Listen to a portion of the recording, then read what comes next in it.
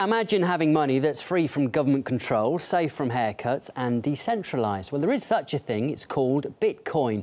Bitcoins, which you'll never have in your wallet because it's a virtual currency. The online currency, Bitcoin, surged past $200. Then it took an absolute nosedive. Is this legitimate in your view? It is legitimate, and it is a fascinating experiment in what it could be a brand new currency, one that knows no borders, knows no boundaries, and in many cases knows no rules.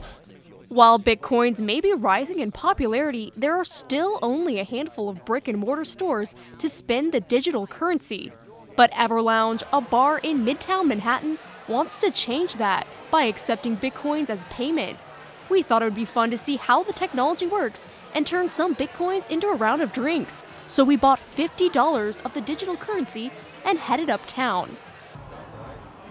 We're at EVR Lounge in Manhattan, where rumor has it they are accepting Bitcoins. Now, I have $50 worth of Bitcoins on my phone, and we're going to see if we can turn this into drinks. EVR Lounge started accepting Bitcoins a few weeks ago, and for owner Likhtenstein, the choice was a no-brainer. You want to pay with Bitcoins, you send the Bitcoin on the tablet that we have. It takes maybe 30 seconds. We get the dollars in our bank account the next day for a fraction of what credit card processing costs.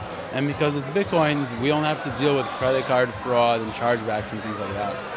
The technology is designed to be user-friendly. The waiter just has to enter the amount of the bill in dollars, the app calculates the cost in Bitcoin, and generates a QR code.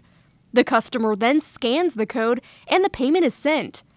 Payments to EVR are automatically transferred to dollars, so they never have to actually carry the digital currency and therefore avoid any risks in fluctuation. Do you ever use Bitcoins yourself?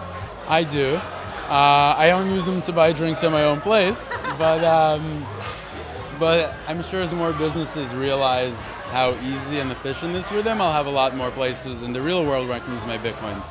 Hearing about it was great, but we wanted to see what it was like to actually spend the Bitcoins. I want to use Bitcoins. Is that okay? You want to use what? Bitcoins to pay for my drinks. Sure, okay. Okay, can I get a vodka Sprite, a Corona, and a Stella?